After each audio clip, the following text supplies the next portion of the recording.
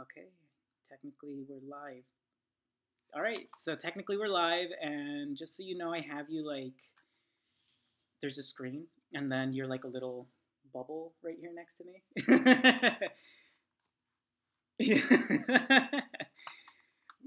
There you go. Yeah. Oh yeah, I know, right? I can like put you when you're saying bad things, I'll put you on one side, and then when you're saying good things, I'll put you on the other. All right, so welcome. We have a couple people already joining. If you can hear us, give us a thumbs up. Say hello in the chat. Let me add your name to the screen so people know who you are. And then you know what? I'm gonna Google this too. What's your favorite color, Mr. Stitch? You have so many. Well, you gotta pick one right now. Okay, what are you feeling right now this week? What are you feeling right now this week?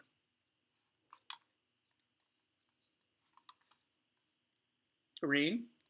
Solid. Very good. Very good. All right, so I pulled up your name and I'm putting it under your little video square so people know who you are. Let's add a description. All right, some people are saying hello, hello. Let's give a little quick shout outs before we get too distracted to look at the chat. We have Love This Yarn and Liz and Loki Studio, Pamela, Dittmer. Oh my God, dude. Trying to say people's names is the best game ever when you go live and you like say hi in the chat. I actually love trying to attempt to say people's names. Dietmar.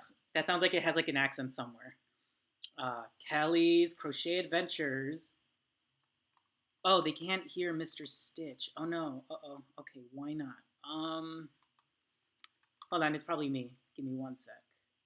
Let me see the settings on this. Dun, dun, dun, dun, dun, dun. Here, say something, Greg. And then people... Can you guys hear Mr. Stitch?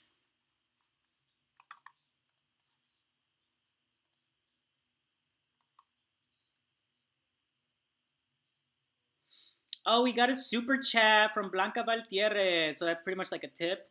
So super special shout out. Thank you so much, Blanca. Let's put you on the screen for that. She used a super sticker. Ow! It's a sticker of a lemon character blowing a big red heart. Very nice. Okay, wait, they still can't hear you. Maybe it's my headphones. Maybe that's why, because I'm connected to my headphones. Hopefully not.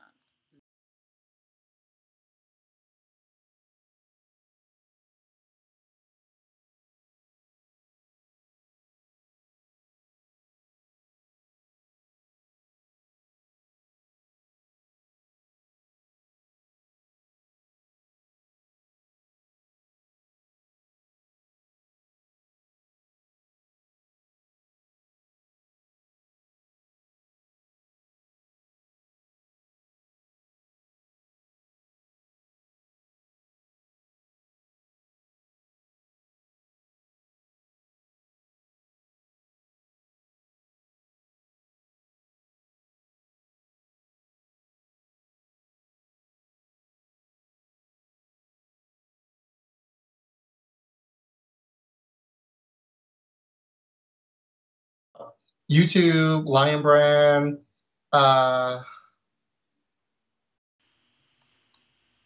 the subscribers and such. Uh-oh, now they say they can't hear any of us. Uh-oh. Uh-oh, testing. 1, 2, 1, 2. Testing. Skype guest audio is playing on the Mac's built-in speakers, which could result in an echo. Turn on echo cancellation or use headphones to monitor Skype. Yeah, that's what I'm saying. Uh-oh, they can't hear us now. What did I do? Oh, now I'm looking for my headphones. No, it's not you, it's me. It's like, okay. think of me having like a DJ keyboard in front of me. I just have to... Okay, wait. I think I figured it out. I think I found the right buttons. Sorry, guys. Thanks for the troubleshooting. Thanks. Okay. Oh, they can hear us both now. Okay, cool. Okay, then I'll stop touching things. Okay. You hear me? Okay, I'll stop touching things. All right, so what were we talking about before we went live? Thank you, everyone, for joining us. We're just chit-chatting and talking about life, yarn, and how just crochet influences stuff in our daily lives. Yeah. That's all. I should have taken notes. We were having a very good we were testing out the Skype call, and we had a very good conversation. Okay, well, I had some points anyways to segue into. Mr. Stitch, what is your opinion? And let me write this on the screen. Opinions on Christmas Advents. Thumbs up or thumbs down? How many have you done? Have you wish you'd done? How many are saved on your posts on Instagram or whatnot? Or what is your experience on them? Are we speaking of like doing it for like as far as like crochet or anything of that nature? No, as a customer. As a customer, I've never done it. Never? I've never done a Christmas Advent. I've never done it. Because that's literally what I'm looking up now. Because like I was planning ahead on some video ideas, and what do you call it? It's so hard to pick. It's so hard to pick one. Like, what are your options? Like, what do you see? Well, I could share my screen on my computer. But anyways, a few designers that I have saved. So let me open up my saved posts, because that's literally what I've been doing this whole week. I'm like, which ones am I going to pull the trigger on? Because I've never done one before. So this is going to be the first time that I ever even consider getting one. And it's one of those things where I haven't developed a criteria for it. So I don't even know what to base as a customer. What should I even be looking for? Because I know for a fact, length, how much am I getting in total? Variety and originality. So anyone who's watching us now, let us know in the chats. What criteria do you use for picking a Christmas yarn advent? So you've never done one, right? Really? I've never done that, but I'm very interested. Now that you mentioned that, I don't know if you can see that. Can you see that? Look at that. Just even I see that. So 24 days. Just like different color palettes. I don't know if that's showing up. Hopefully it's showing up. Oh my God, that's beautiful. So things like that. Like right now I'm this close to pulling the trigger on this one. This one's the Shining collection. It's so nice. I'll send it to you on Instagram. This is Earth and Empress. I just discovered her on Instagram. Her post popped up, and I was like, "Whoa!" I know. Yeah, that's literally how I. I may just like dive into that. Like seriously. Oh my God, I'm so bad. So someone's in the chat. So Mr. Stitch, so that way you can talk a little bit. Explain to us, what is a Christmas yarn advent? The guy who has never really like done it. Okay. It's okay. So it's pretty much some hand-dyed yarn designers. Usually it's a 12-day or a 24-day option. Okay. And they send you that many different types of yarn. So that way every day you open up, you have like a little gift for 12 days or 24 days until Christmas, leading up to Christmas, which is where you usually get a full hank of a special Christmas colorway. So for those curious about what that is what a yarn advent is. You can currently find some that are Halloween themed. So I know some Halloween advents just began today, if I'm not mistaken. What day are we? 16? 16? Yeah, so 15 days. 15 days till Halloween. Woo! You have your costume? I didn't participate. That's why I'm got curious for it now, because on Halloween, a bunch of Halloween advent calendars, teasers, and photos are going up, and I'm like, what is this? I want to open up 12 different presents. Well, you have me interested. I really want to know what it is now. I'll send you the ones that I found, because there are some that hold on, I'm checking the chat right now. Some people are saying oh, people are saying hi, Gregory. Hi, Greg. Hello. Hi. What's up? Parlez-vous crochet says hello, Gregory. Hello, Jamie. How are you? Soon to be. Oh, there. Oh my God. Oh la la. Monsieur Monsieur parle français. Je parle un peu le français. So, Mr. Stitch, I wanted to ask you, what is on your hook right now? Well, actually, there's nothing really on my hook. Right now, I have something. Oh crap! I have something on my needles. So, I am a newbie, knitter. Hold on, let me make I'm making your video a little bit bigger, so if you want to show that off, you can see it. Okay, but no, this is, I'm in the process of designing my first knitted garment, and learning knitting at the same time, right? I don't know if this is going to work, but this, I am willing to. I'm up for the challenge. So right now I'm making this. It's pretty much like that asymmetrical. What is that? Little see-through netted top that I created. The Mr. Stitch infamous mesh stitch. I call it your signature, because you're so good at knowing where to place it on the body. Good job on that. It's just years and years, not years, but trial and error of taking actual clothes apart and then piecing them back together and knowing how to build garments. So that's all that is, really. But no, that's what this is. This is going to be something similar to that, but it's going to have a really big cow neck. So yeah, very nice, very nice.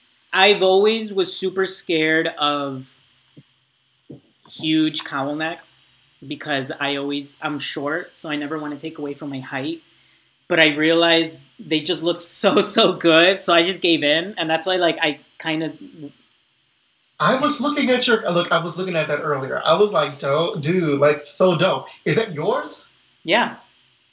It's so dope. Yeah. I really like that a lot. And this was the first time I tried that swoop technique, where you just sew it at the end here. And the shape is very nice. So I don't mind. That. I'm short, and it's taking up lots of my height, but I don't care. It looks nice. It's sparkly. How short are you? Don't say short. How short are you? But how earthy I'm 5'4" on a good day. It's practically the same height. I'm 5'5", so we're fun size. We're fun sized.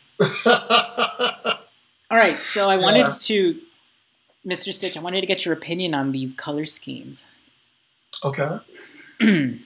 What do you think? I like that. I like the one at the top. And I like the Okay. Okay, now this one right here, the one with is that yellow and blue and black? It is like a tan, yeah. Oh, okay. Is that okay? Are those hats on top? Yeah, they're like hoodies. They're hoods. Oh, hoodies. Okay. I like them. I really do. So the top one, I'm currently doing right now. I really like that. Isn't that cool? This was with mandala roving. It's roving? Yeah, it's roving. Shut up. Let me see. What? Yeah, it's roving, dude. It's mandala came out with a roving. You know what, Mandala? They're trying to just I'm currently awaiting to get approved to be an affiliate of theirs. So if anyone purchases from Line Brand, use my code. I feel like an official YouTuber now. Yes. Come on, LB. LBY. So that corn is good, huh? Like you just like just slapping that down. So talking about designing, a good segue. Yeah. Mr. Stitch, give us a little insight on how do you draw things out? Do you sketch things out? Do you just like put color together? Because like me, like I always have my crayons here and I like to like, I'll just color in like colors nearby or like next to each other to get like ideas and stuff. Oh, this is the wrong notebook. But what do you do? Well, for me, before last year, before I did the whole show with Louis Boria of Brooklyn Boy Knits, the Kaleidoscope Fashion Show with Vogue Knitting, I pictured everything in my mind. I would design everything in my mind. And I would see things.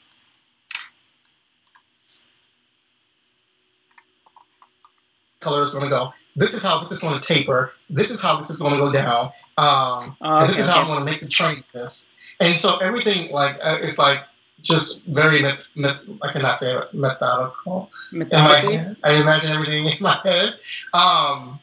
But I realized last year when I started, they asked us to sketch out like our garments, and I was like, I don't really do that. But I said, okay, I'll do it, and I did. I don't have them. I think I put them away, but I put them away. But when I was sketching them, I was like, oh my god!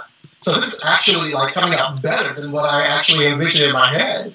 Isn't that the beauty? Honestly, like the beauty of crochet and whatnot, because it's a craft where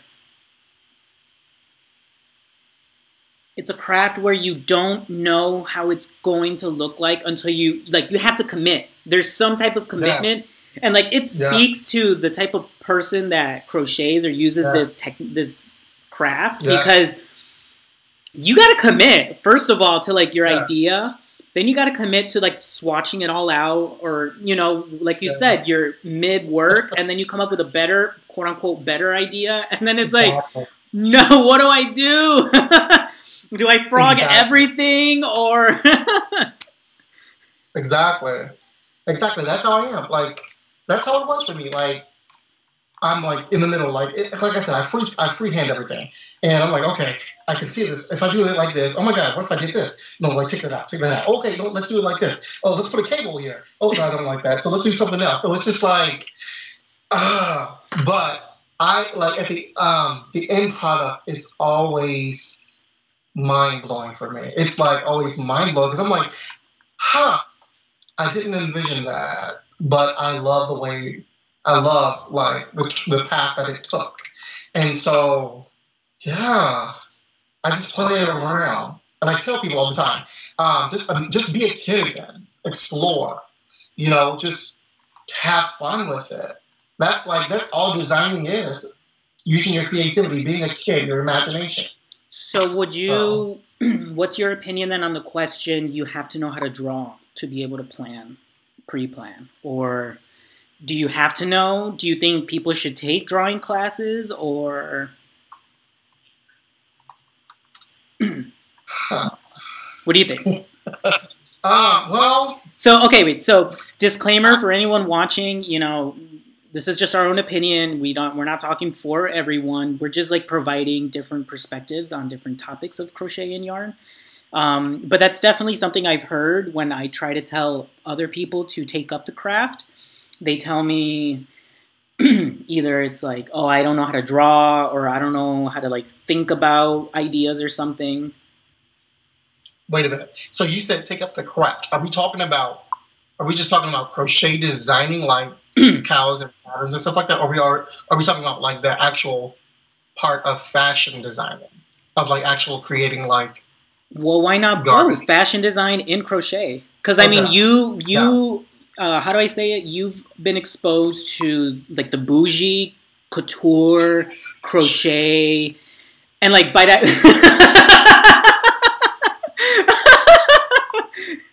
bougie's good, man. Bougie means like, you know, it's like your works. I would drop minimum 500 on anything you make, and you better be selling everything at minimum 500. Oh my God. Okay. Like, but yeah. Well, I use that word to mean like high quality, just so you know. Like, I'm putting you up there with like Chanel and like Louis Vuitton and stuff. Like, that's what I mean. Because like, that's okay. that's what I mean. I am not bougie. I'm like the farthest thing from bougie, trust me. But no, now I lost train of thought because you were talking about. I threw you off with that. No. But like bougie for me is like a good thing. It means like, how do I say it? Not commercial, because there is a line between commercial and because literally Kate Spade was selling crochet tops for $600, like crop tops.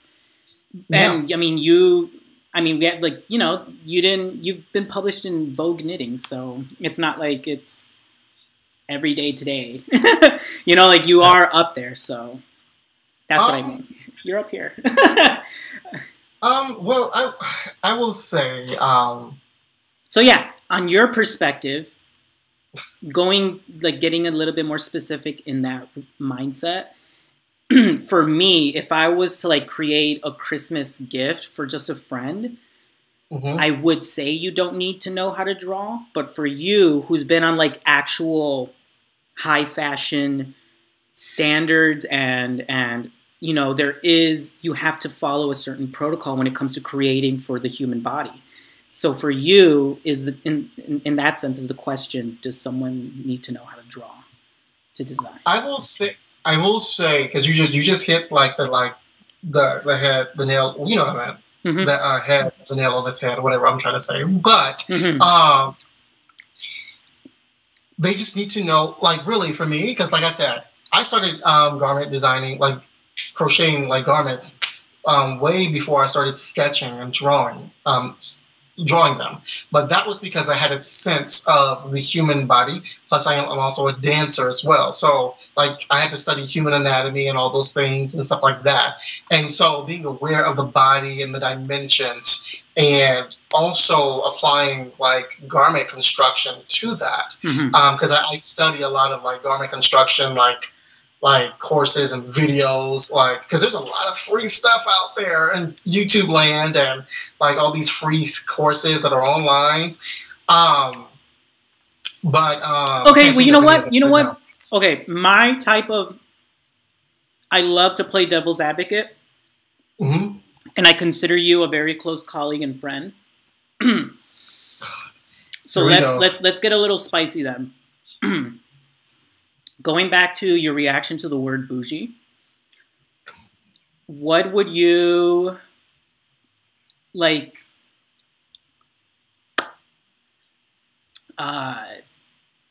What is like an advice or something in which you can give to other creators in terms of valuing their work? And I'll give you a little perspective and context to that question. So me as a Zoom instructor, even before the pandemic, when the classes were all virtual, some people were giving their classes for free, and you know, some of us were charging. So, getting on that spicy topic of should I charge? Should I for like a pattern, or like what constitutes as like free information to share on YouTube or something like that?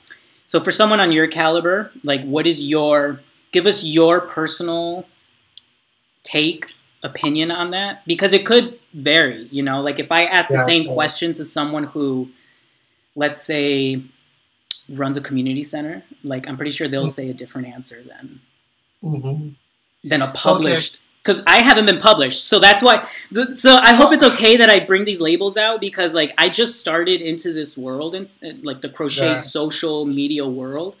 And the same way in the dance world, there's titles and there's hierarchies and there's tiers and there's, you know, milestones professional wise.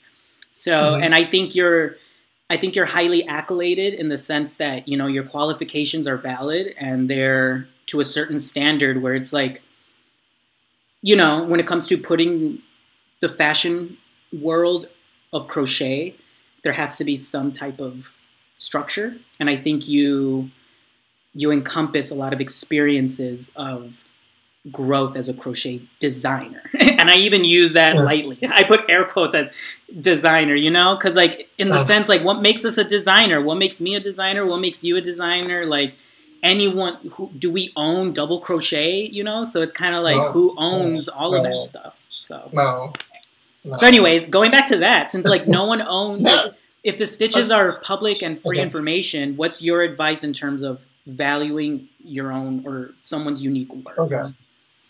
Well, first off, it takes a lot of time.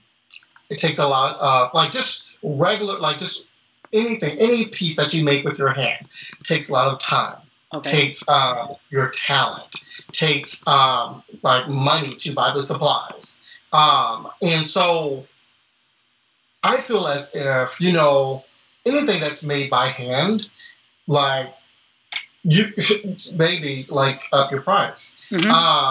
It kills me when I see people like selling their stuff for $20, you know. But let me tell you, I used to be that person. I used to be in it. And so I had to learn the hard way. So that's why I can say it now. But it kills me because, like, I remember a time when I was short, like, I was, oh my God, sorry. Someone just put in the chat, he's the Nordstrom to our Walmart. You're the Nordstrom to our Walmart.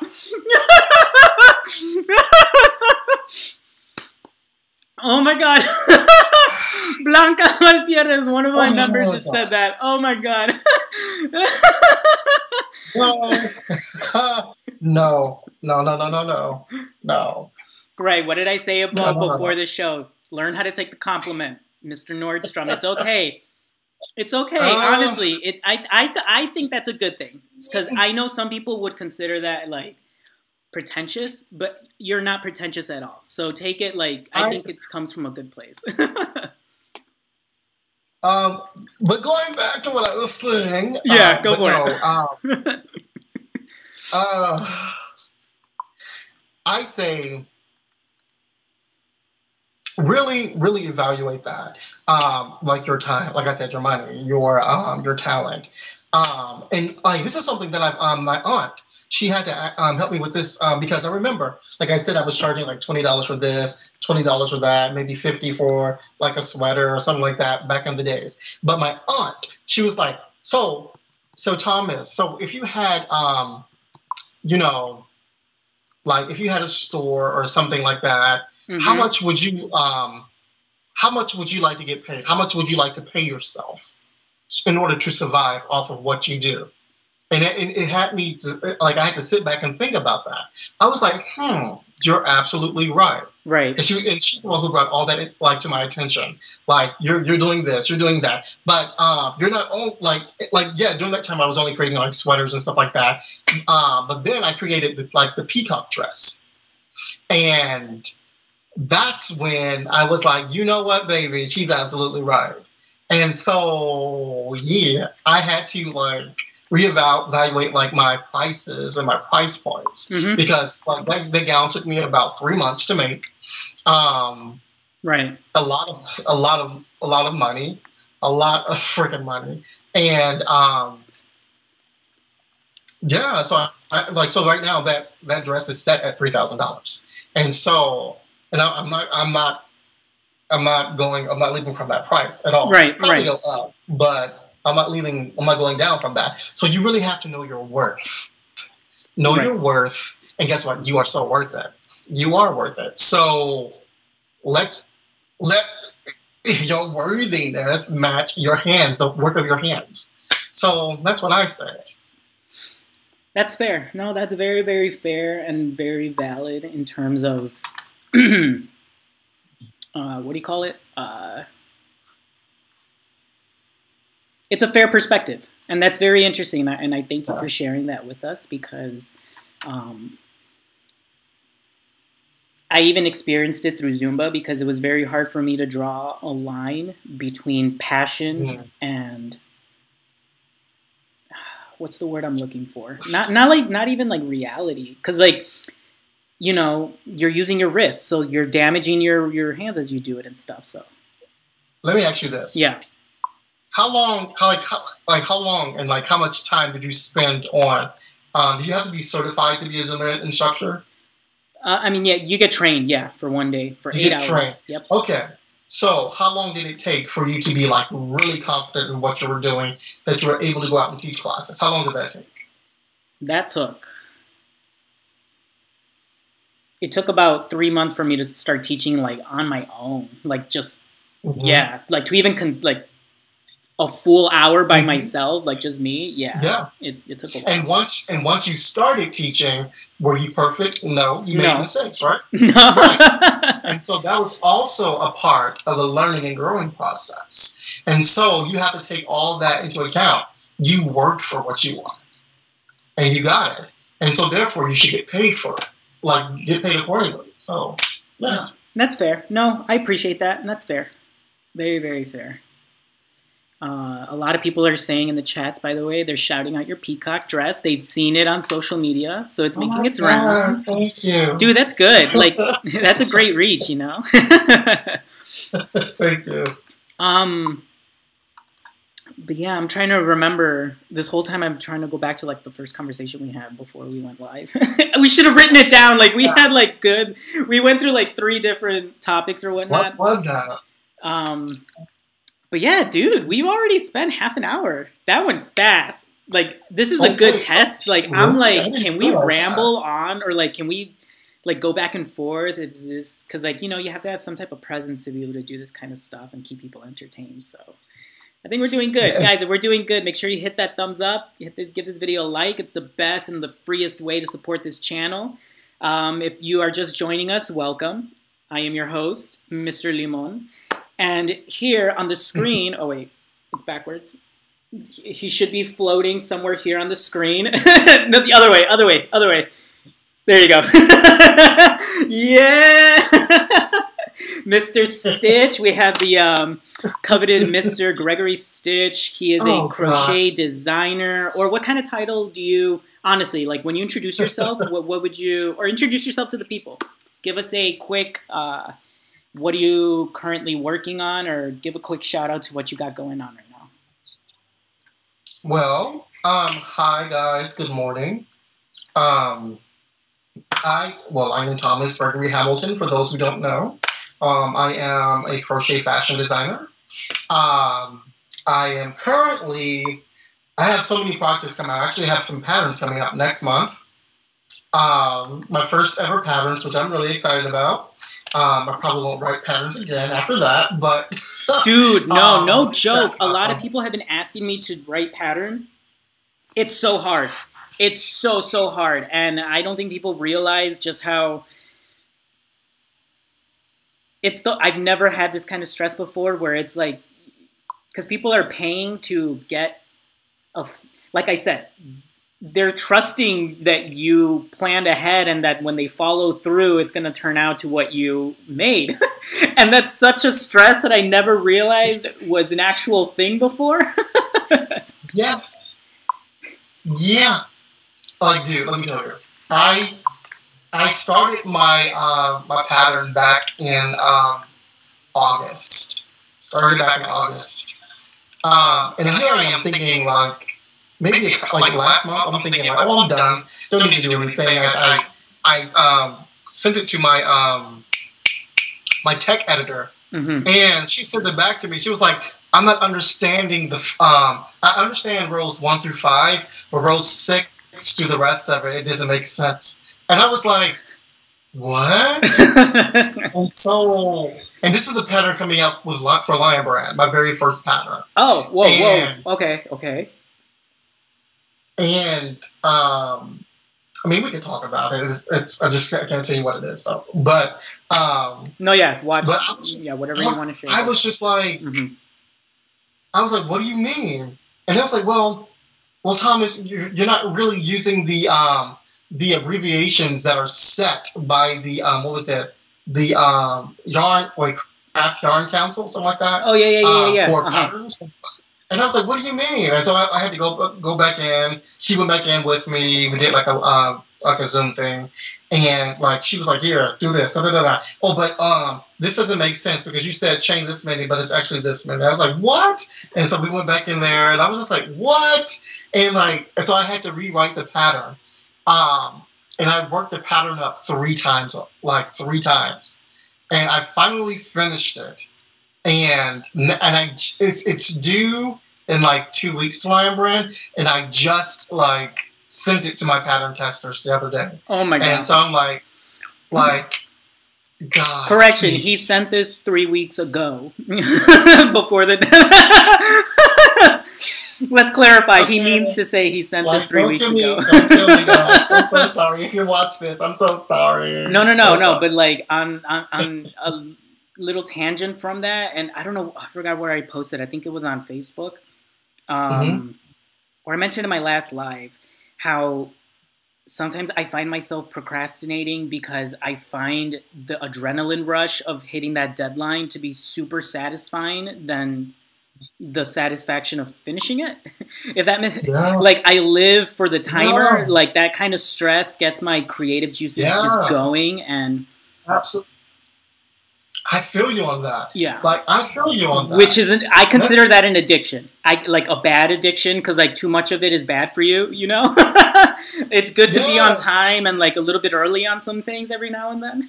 Oh my god, like that's how I was with the if you remember the big purple dress that I created? Yeah. On Instagram? For the fashion show. I didn't finish. Okay, so I procrastinated because I wanted to, like last year, I wanted to spend the whole Christmas season, like, not, like, working on anything. I just wanted to just, like, spend the holidays with my family, knowing that I hadn't even started on that gown yet. And so January was like coming up like really quickly, and I hadn't even started on the gown. I was like, but you know what? I know I can do this. I can knock this out. I love that rush. And so I finished that gown the night before the show. And I was like, but it was just like, you were like, so oh wait, no, you hold it like this. So you're like, you were probably like a violin player. You were like, okay. Look, we're gonna make this happen. Come on. Look, she probably won't be able to walk in, but we about to make this happen. Like, seriously. Making some pasta. Oh my god. Exactly what I was doing. Exactly. Okay, wait. So someone asked a question which is kind of related because you're talking about making a dress. They said, what do you feel about crochet ball gowns and cosplays? And then, hold on, let me see if there's a follow-up. Because there's a huge market for it, and I think I'm going to join in on the fun of high fashion crochet. Come over. Come to the dark side. No. Bad. No, bad. I am extending my hand to you. Just take it. Come through the camera. Come over. Because, like, I'm telling you, I absolutely love it. What's her name? Have you heard of Alex Creates? No. She's a cosplay, like, crochet and knitwear designer, and she's bad. Like, I mean, totally awesome. What's her name? So I can put it on the screen. Alex Creates. Alex Creates. Okay. Mm-hmm. And you said cosplayer, crochet designer? Yeah. Okay. Let's make this color purple. Cool. And then someone asked another question, since you answered that so quickly. What would something? Oh, hold on. I'm tracking back on the chat. Something about putting down payments or for projects. Oh, what if the customer cannot afford the price you give them, even after you put in the work for said project? Baby, don't even fix your mind to go buy the yarn or get the yarn for them without a down payment. And that down payment better be at least 50% of what the total price. There you go, guys. So, no. It's as simple as that. No. No, I feel you on that. I mean, it's easy for people to just be like, oh, this looks cute, let's do this. But then when I see it, all I see is how much more arthritis, closer to arthritis do I want to get? I have like this mental health bar in my head, and every time I make a project, it slowly goes down that I'm like, of when I'll never be able to crochet again. As morbid as that sounds. But your work is so beautiful. It's so beautiful, and it's getting better every time I see it. Like, what is it, that cow that you made with the turquoise and the browns? I was like, dude. Yeah. I'm wearing it right now. Sparkle, sparkle. Wait, no, it's not. That's not it. Yeah. No, it's not. Yeah, it is. There was another one then. Because it was like you had it wrapped over your head. Oh. I know which one you're talking about. That one is with someone else, correct. I know which one you're talking about. I absolutely like that. I absolutely love that. That one was made with, I combined it, that's mandala ombre with re-up cotton. So I like to mix fibers or fiber materials like that in yarn. Yeah. So it's kind of like that's acrylic with cotton. Like you wouldn't even think about that unless you're like on Project One Way and they give you that like challenge. That's the thing. That's the thing. That's what a real designer is. What are you talking about, sir? That's what sets you apart. So that's what went through my head when I did that. But I'm glad you liked it. Thank you so much. Thank you. You're welcome. Someone said, what is this fiberlicious limon and stitch-tasticness I see? Oh, stitch-tasticness? Wow. You need that is a good like yarn brand if you ever come out with one.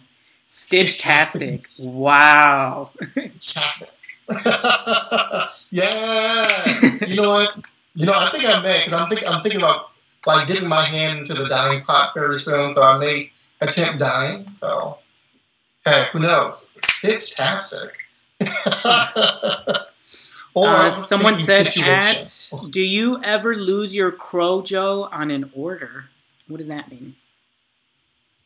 Oh, yeah. I feel like I would get bored making something that I'm not designing as I'm crocheting. Oh, okay. So, go ahead. Look, let me tell you something. I'm working on an order right now. But I know the client might see this, so be careful. No, I'm kidding.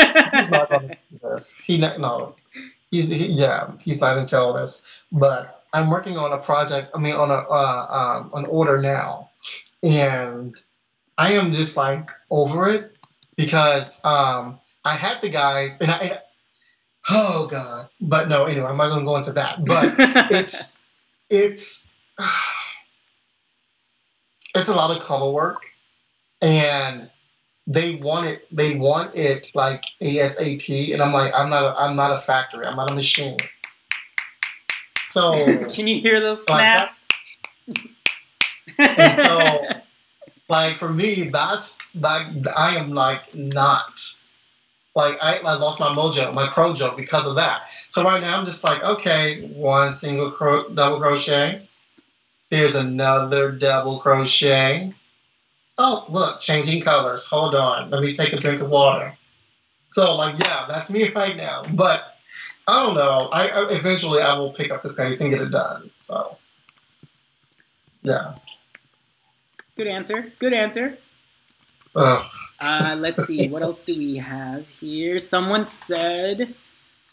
Oh, hi, Kim's Crochets and It. We have another member here. Okay. Nick, I saw you. Sorry if I didn't give you your shout-out. Sorry, I have a couple members in here. One of them said, what do you do, Mr. Gregory, to get out of designer's block? And what inspires your creativity for you that you incorporate into your designs? Oh my god. Designer's block. Actually, today just came out of a designer's block. Oh, really? That's great. That's great. Do tell. Well, because... Why? Mr. Stitch, don't stress yourself out over that. You're fine. It's just... For me, I have so many I like to do collections and like an actual designer, and so I have so many ideas in my head, and it's like I don't know which one to do. I don't know which one to go to, and then when I settle on one, it's always like, okay, I settled on an idea. What next? And I'm like, I can't think of anything. I don't know. And so, what helps me is I watch a lot of movies. I love movies. I can sit home all day and watch movies. I love them. But I also listen to music. I listen to absolutely everything. I don't, because me being a dancer, you have to be very versatile in that aspect. Right. And so I listen to everything, and that's I get inspired from music and inspired from different costumes and things from movies. So quick. What is the last artist you listened to on Spotify or music? Oh, Spotify. Okay, no, I can't tell you that because it's embarrassing. It's so embarrassing. Okay, fine. Pick the last one that you want to share. I was just listening to what's her name? Rocking around the Christmas tree. Have a happy holiday. Rocking around the Christmas tree. It's so nerdy because but I'm trying to get in my Christmas mode, because Christmas for us designers and everybody else starts now. It doesn't start in November or December. It starts now. So I've been in here trying to crochet and knit, because I have a Christmas collection of patterns that's coming out this year. Oh, what? So, wait, what? Yeah. So based off of the Nutcracker, so I'm trying to get inspired right now. And so. Wait. You mean a fabric design or hand-dyed yarn? No. So I'm just, when I say patterns, I'm doing a collection of patterns, like scarves, cowls and fingerless gloves. Okay. Of the Nutcracker, yeah. Okay, so, cool. Hold on, I'm changing the topic to your stuff. So, yeah, we're at 47 minutes, dude. Time goes by. Yeah, I'm so happy. But this is going very well. Someone asked, what is your favorite fibers to create and work with? Oh, I haven't actually created any yarn yet. I've worked on spinning, but no. No way, really? I'm very scared to invest in that because I know I'm going to get addicted to it. Dude, I have this. Look, this is my spin wheel. I have 3 drop spindles in there. I have so much roving. I didn't realize you could create your own colorways with roving yarns and I was like, what? You can dye the roving. You can dye the roving so that you can spin the yarn. Seriously?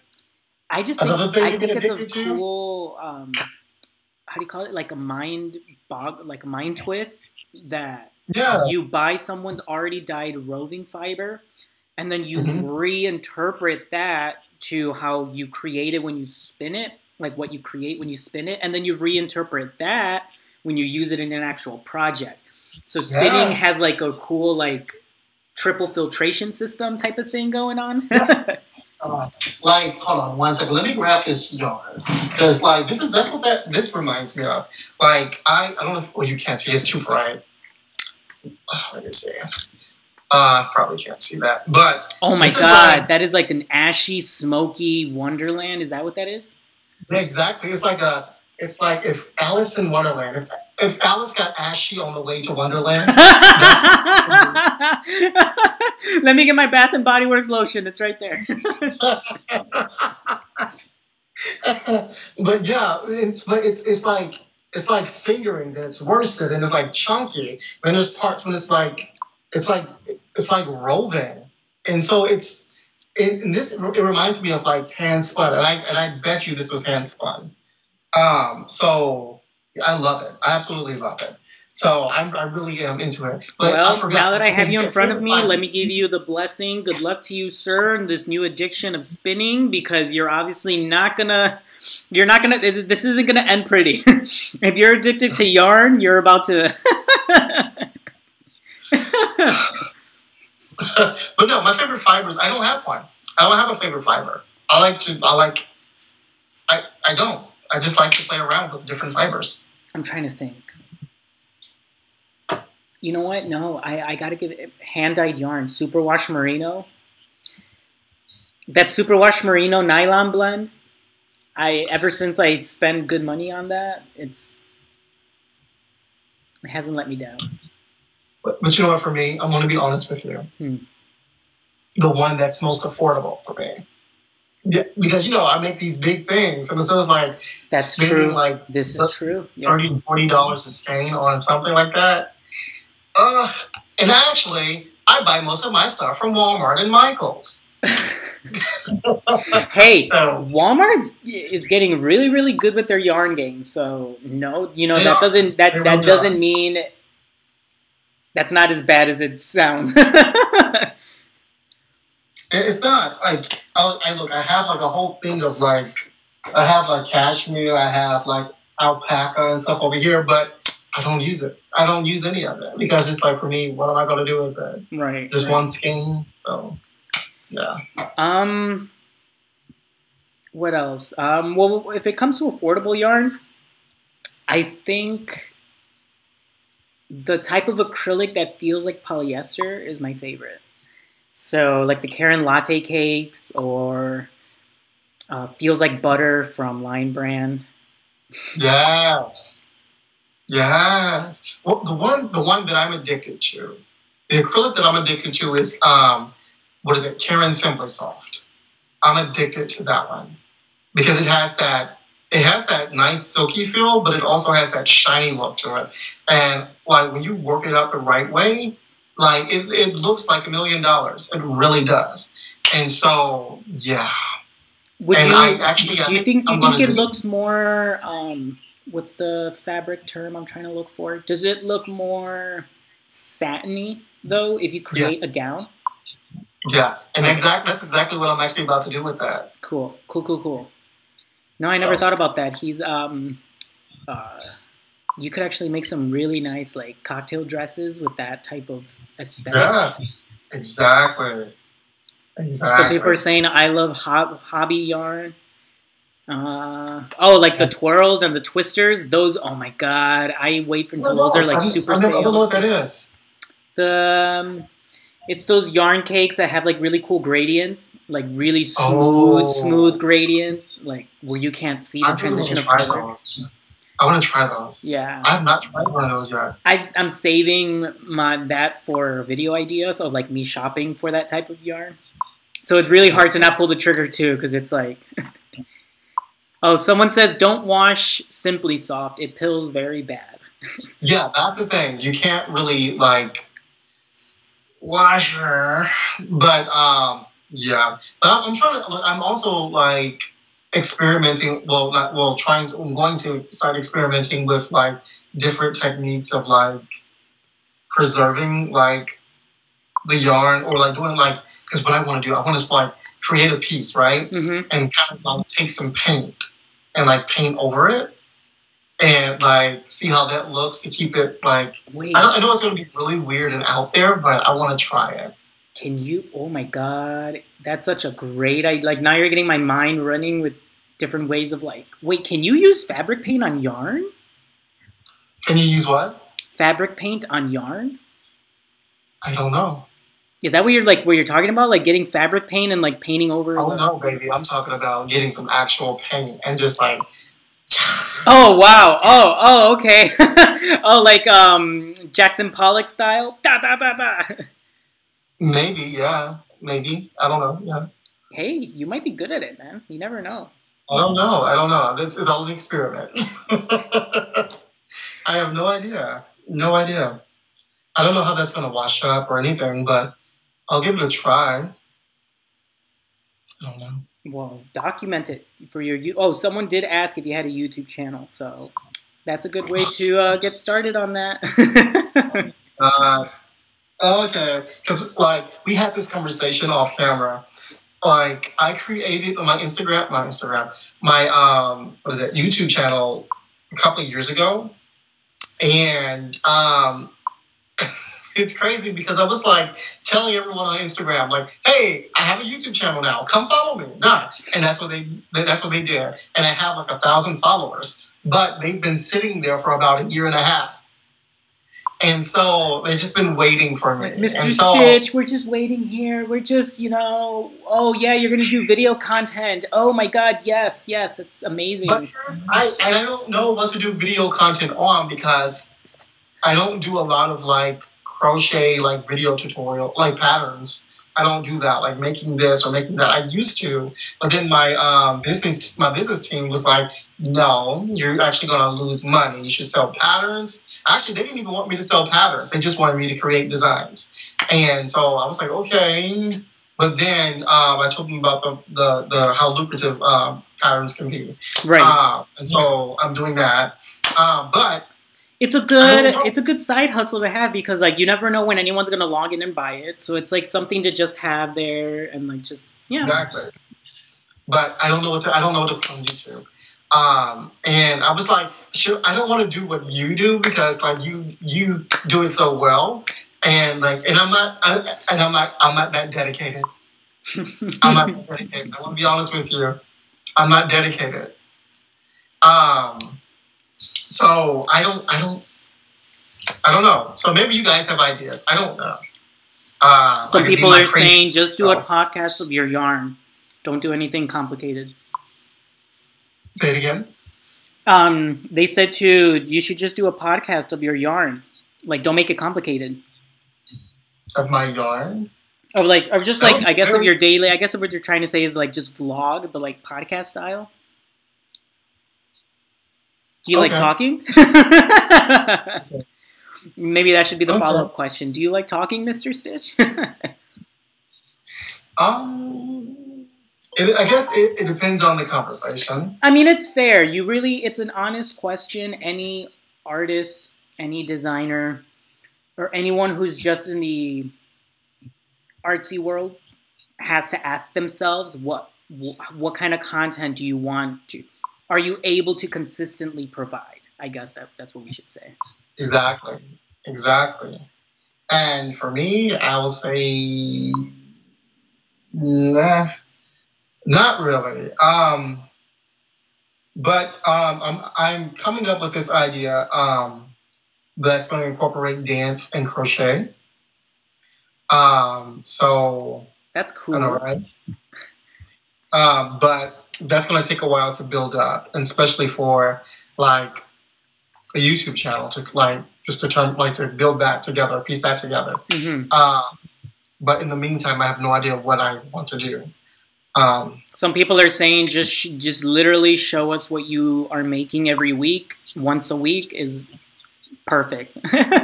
Dude, YouTube is weird. Okay. Not weird. YouTube is interesting, I will say. I think the better word is interesting. YouTube is very interesting in what they deem is content worthy for the crochet world. For the crochet world? Well, I mean, yeah, because I think it's more cookie cutter and more visible, the standards for like a family vlog channel and a fitness channel and a commentating or comment channel, opinion channel. I think with crochet, and it was a big question and a struggle I had, and I still refuse to. I don't like showing stitches in my videos because I don't think that type of content is not what we're meant to do. If that makes sense. Like there's so many people who have done already that, and it's like if we want to move this community going forward, like we have to start establishing the lines and structures of content of like what we want. How do I say this? Like how do we mainstream crochet? Because it hasn't hit. It almost did, and I kind of hinted on it in one of my community posts on YouTube, where Blackpink, the K-pop group, they had crochet outfits in one of their most recent videos, music videos. So, you know, it's getting a little bit more mainstream, crochet as a form of fashion. But on YouTube, it hasn't translated yet to,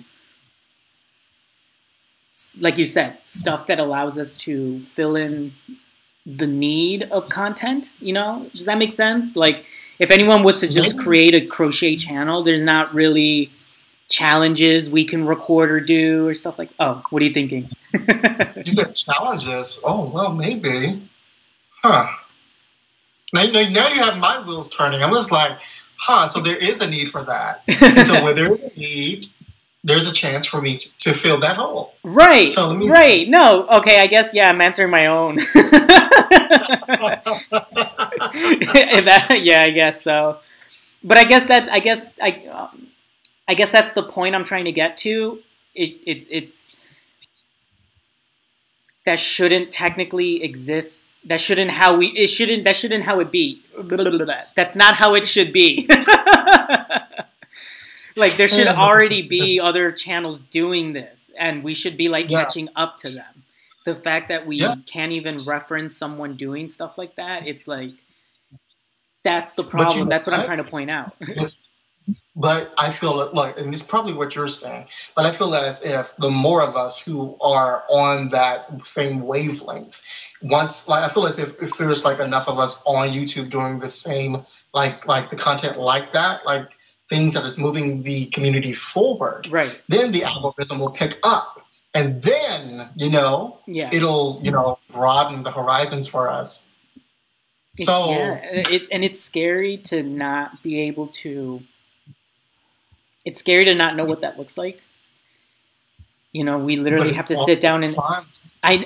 True. It's fun because we're actually creating, like, I believe the children are the future. So that's like, seriously, like, we are really like molding like the next like generation of like fiber crafting, in a sense. So I totally feel you on that, and you could call it a superhero complex. I think that's what it's called. But it's one of the motivators. As funny as that sounds, it's one of the motivators as to why I wanted to create this channel, because I want to be a part of that movement. I want to be a part of that. Like, it takes a certain kind of person, like I told you before, to be at your level, to be at my level, to be at a host level and stuff like that. So if you have just the basics for it, then I think we have to step forward. You know, like, I really wasn't going to open up this channel until next year, but I really saw how just yarn and fiber arts is getting more mainstream, and I'm like, no, if I don't do it now, something's going to happen and I'm going to miss out on it. So at least now we're both a part of this movement that's going on right now. Yes. And it's important that we're asking these questions too, because I don't think anyone has asked these types of questions in terms of like, you know, how do we level up crochet? Just that question, you know, when I was telling one of my family members showed me a vintage crochet pattern book, and it just got me thinking, like, there hasn't been a moment where we're just like, how do we elevate it? Where does it go from here? Okay, cool, we've done this, but where else can it go? What does that look like? Yeah.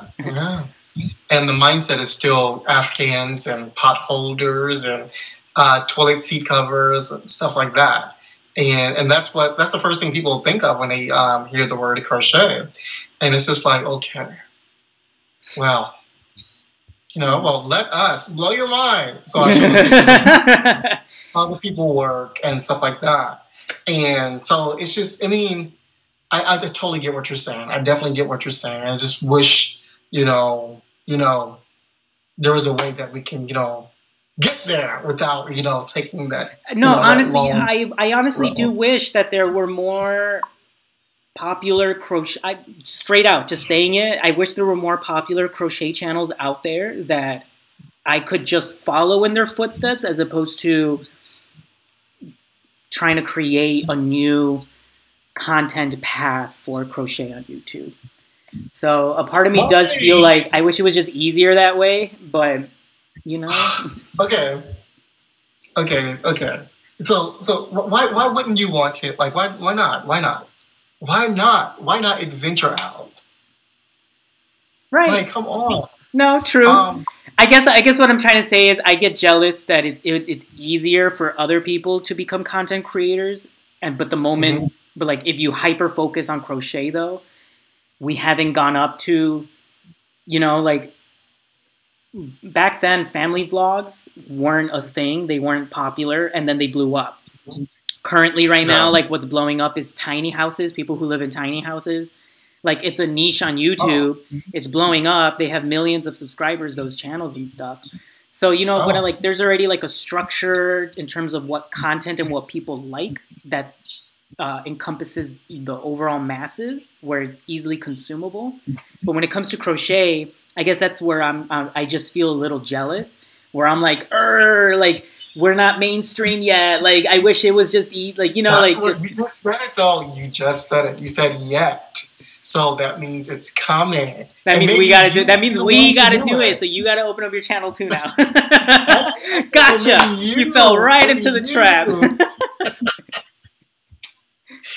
Okay, but I will put my thinking cap on, and I think the problem is for me is that a lot of people come to a lot of these channels, and that could be the thing, is people are expecting to, they're not really expecting like the day in the life of a crochet designer or a knitwear designer or whatever, or just a knitter or a crocheter. They're expecting, oh, this is how you do this, this is how you do that, but what you're doing is so totally different. It's so new, it's like you're actually like a lifestyle crochet channel. It's like a day in the life of Mr. Limon, and it's just like amazing, and it has you, it captivates you. And like I said, maybe you are going to be the person to really change the way people, or just regular civilians look at the crochet world or the fiber world. Okay. So I say keep doing it. Okay. No, that's fair. That's fair. I hear you loud and clear. And but he's like, I promise to be a little bit more. I'll see the glass half full. How about that? I promise to see it more half full. Okay. So someone put a comment in the chat. So we'll kind of slowly, dude, it's been an hour. This was amazing. Oh, I didn't even know that. Yeah, dude, we've been. I'm so happy that the banter has been great going back and forth, because it means that crochet's not boring. It's not boring. Seriously. So for those watching in the future, thank you for joining us, and this is not a boring topic, and welcome to the crazy world of yarn and crochet and fiber arts. Yeah.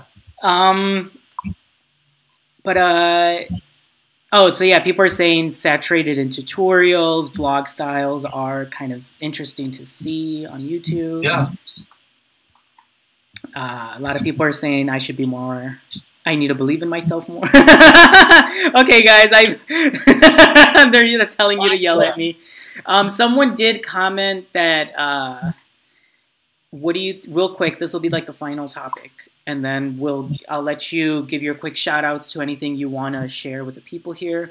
But final closing topics. What do you think on high fashion commercial brands taking other people's knit and crochet designs to mass produce? Yo, let me tell you something. I wish somebody would. A Mr. Stitch? A Mr. Stitch original? He will come after you. I am really disgusted by that. Like a lot of my friends have I think right now, so we don't get too far off on the tangent, I think the biggest thing right now is Hobby Lobby stealing hand dyers' color schemes from their own hand dyed yarn. I was going to go there. Go for it. I was going to go there because like that. But first, let me say this. You know, it really, I am like really disgusted by it because, like I said, I have like friends on social media whose work has been like snatched up completely and have been like, and like it sometimes it's them in their own work, the picture of them posted on websites for sale and say, oh, this is for sale, or like the major companies taking someone else's design or yarn that that was dyed, like was it Hobby Lobby? Yeah. Like took their yarn and sold it. That is like, for me, that's really disgusting. And I wish there was a way that we could protect ourselves a little better.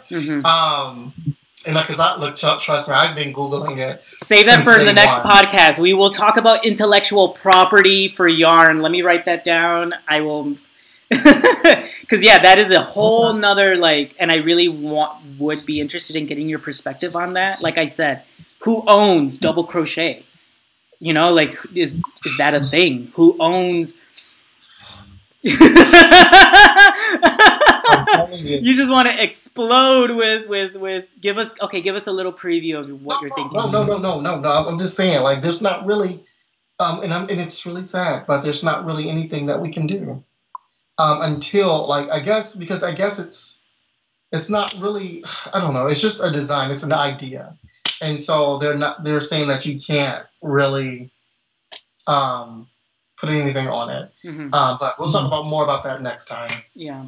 I think that's so if anyone's joining in the chats, let us know. What do you guys think about intellectual property in the fiber arts community? Yes, please. If you know something, let us know. So leave us in the comments down below, and then we will reference this the next time we have this podcast, with Mr. Stitch, so that way we can get comments directly from this video. So let us know. What are your opinions? What are some questions? Do you think it's right that people can own a design? Because some people, I've heard opinions where it's like, you shouldn't be charging for that. Because it's like, how can you, going back to, do you really own the rights to 5 rows of double crochet and then you do this, and that? Like, hey, I'm playing devil's advocate to get comments in the video. So. Do people, well, I mean, yeah, I think it's a fair question to ask. Do people really own colorways? Is that really a thing? Because scientifically, if we get down to the nitty-gritty, color doesn't even exist. It's a reaction of light reflection and, hitting our retinas and stuff. So to what degree do people own that? I mean, I'm curious. Do you know? Do people own, in terms of like designers owning as much intellectual property as possible, can you own a color?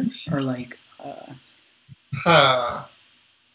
I don't know, maybe but with things with like logos though, but like, cause I guess like there's like a certain combination of colors, the way it's put together probably.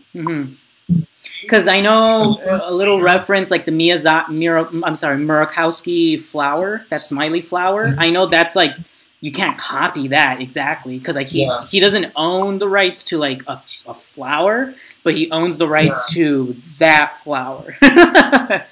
Yeah, that certain design. Yeah. But I mean, I wonder how. Yeah, then I'll do my homework to bring it in for the next conversation in terms of like, can you even apply a copyright to a colorway? I'm sure there is, but I'm pretty sure people don't do it. That's the thing. I think it does exist, but just no one does it. Yeah, because it's probably too much work, And you probably have to pay a lot of money for that. Like, so every time you dye something, you have to pay, like, for the rights to that. Like, that's a lot. Right. Well, yeah, because, like, I mean, I know to own a color, you have to get it, like, approved that it's a real color. You have to get the color code, and then, like, that's what you're patenting and stuff like that. But, yeah. So, cool. Give us a quick I'll give the microphone to you, Mr. Stitch. Let us know, what are you currently working on? Is there anything we should look out for?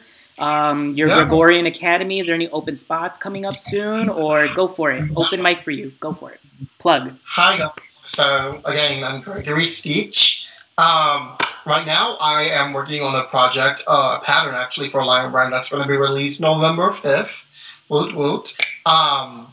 I'm also, like I said before, I'm releasing a collection of Christmas patterns based off of the Nutcrackers. Not really Christmas patterns, but just cows and stuff like that, inspired by the Nutcracker, which I'm really excited about. But I'm also going to be working with what's her name, Lady Di Yarns, Diane of Lady Di Yarns, for a hairspray like kit that we're doing. The movie Hairspray. That is so cool. Because you can't stop the beat. You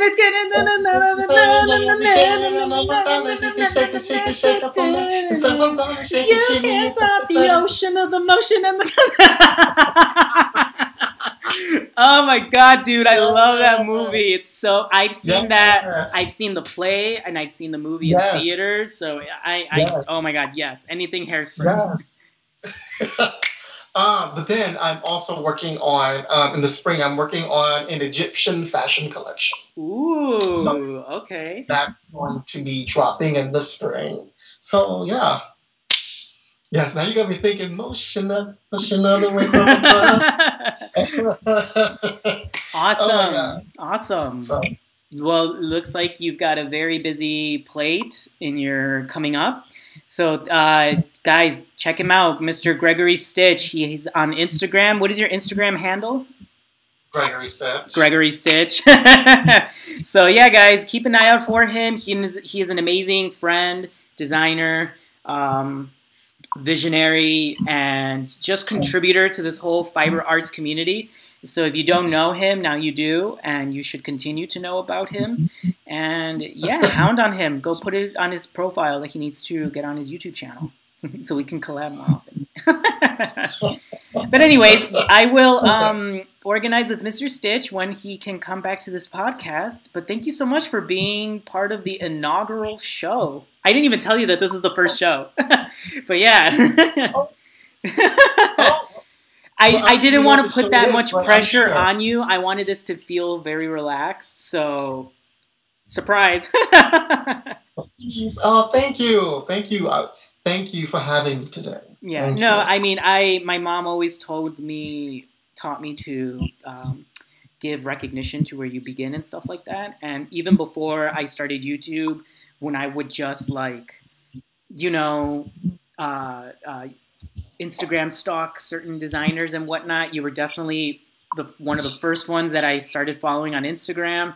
So, you definitely motivated me in many ways.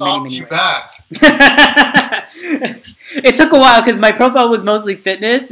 Like I said, I was very shy with sharing my craft, but I appreciate the reception. Thank you for that. Like I said, like seeing the growth, from you said, you were just fitness, and then slowly moving into more crafting. I was just like, look at this dude. And look where you are today. I am so proud of you. I say that again and again and again. I really am. Thank you so much. Thank you so much. All right, so let's slowly bring this show to a close.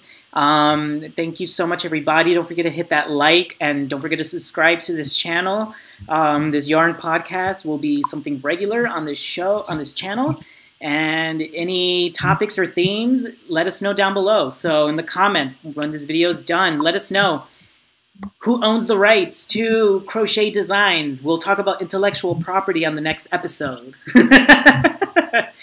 There you go. Yeah, tell him. You tell him, Mr. Stitch. Be like, do it. Do it. Do it. All right, everyone, have a great night, and I will see you guys in the next show. Bye. Bye.